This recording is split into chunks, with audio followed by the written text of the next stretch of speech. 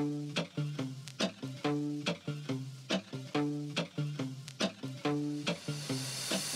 everyone, this is Erin at Custom Splice, and today I'm here with Andrew, who's going to help us do a synthetic rope conversion on the worn PullzAll. Andrew, what tools are we going to need today?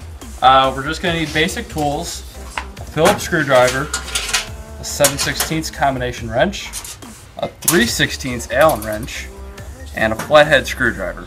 That's all we're going to need. You use all your existing hardware. There's nothing new other than the rope and fairlead. When it comes to rope, we do have a few color options. Definitely yellow, we have orange, silver, red, we also have blue.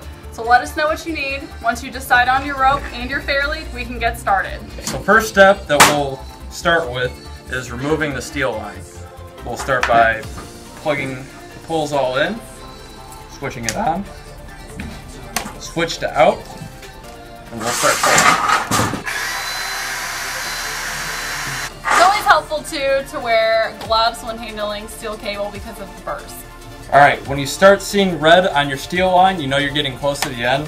So start watching at the drum.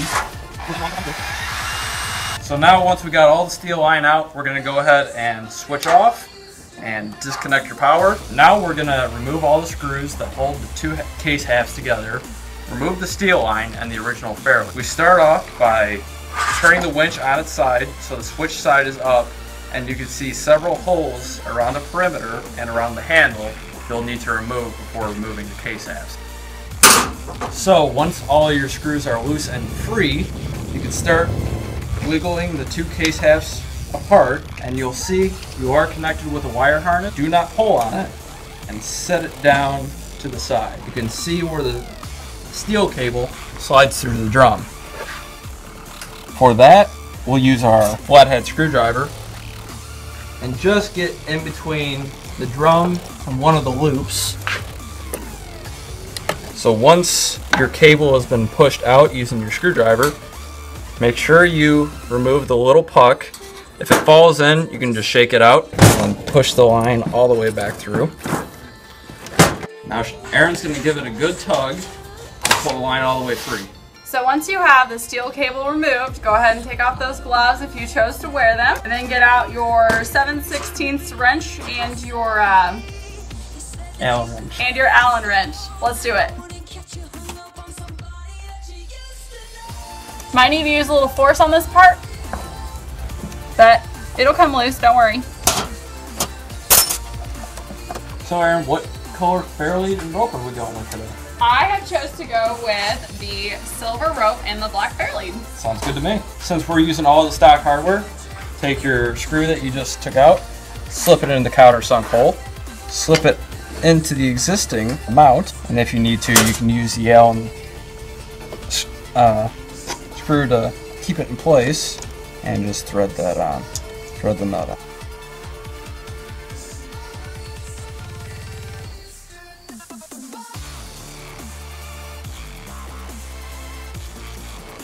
It already uses locking nuts, so you don't have to go overly tight on these.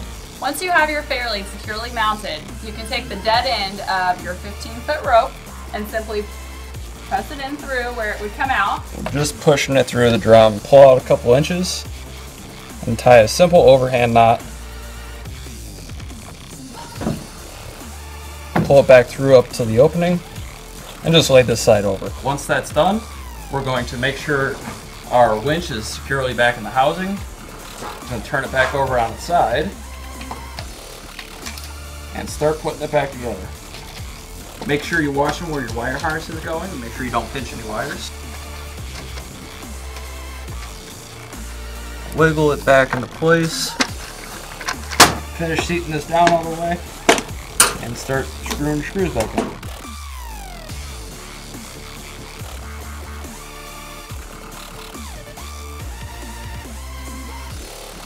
Once you're done tightening up, we'll go ahead and swap over our new hook. So we'll remove our pin, and notice the pin's always on the same side as your clevis. Remove the pin, and we'll attach it to our new line. So we'll go ahead and put our cotter key back in. Make sure you fold at least one side back over. There we go. And now you're ready to spool back in. All right, so what you'll do is connect your PullzAll back up. Flip the on switch. We have a green light, so we definitely have power. Get the power cord out of the way of your spooling winch. We'll make sure we are going inward, reverse, however you orient yourself.